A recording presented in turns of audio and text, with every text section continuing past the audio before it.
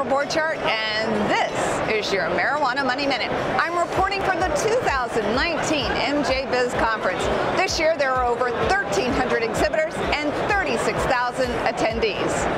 This week, TerrAscend announced its intention to do a private placement offering. The company plans to offer approximately 10.77 million units of the company's shares at a price of $2.45 in Canadian, which will generate gross proceeds of $20 million. The company is going to use that to speed up the completion of its New Jersey cultivation and processing facility and to make a purchase price payment for its acquisition of Ilera Healthcare.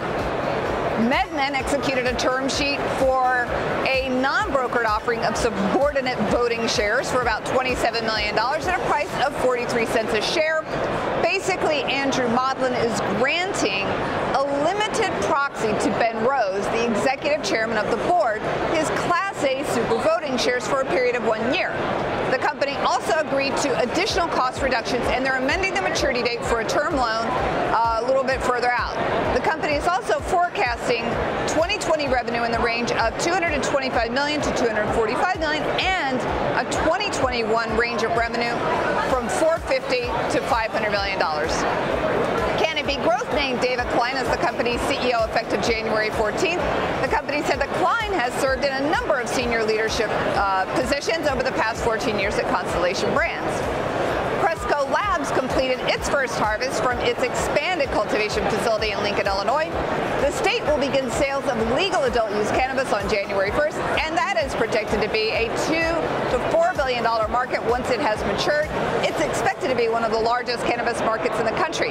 The company also announced this week that it's going to shore up its balance sheet by selling off one of those properties in Illinois, in Lincoln, Illinois, to the Green Acreage Real Estate Company, and then they'll do a lease back. They sold it for $50 million. Rex Shares has launched the MJO. That is the first leverage exchange traded product in the U.S. linked to the cannabis industry. MJO is an exchange traded note, and it is linked to the MSMJ, the Index Microsectors North American Cannabis Index. It seeks to leverage 2 times the exposure to the index.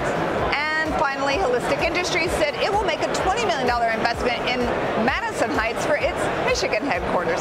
And that's it for this week. I'm Deborah Borchardt reporting from Las Vegas, Nevada at the MJBiz 2019 conference.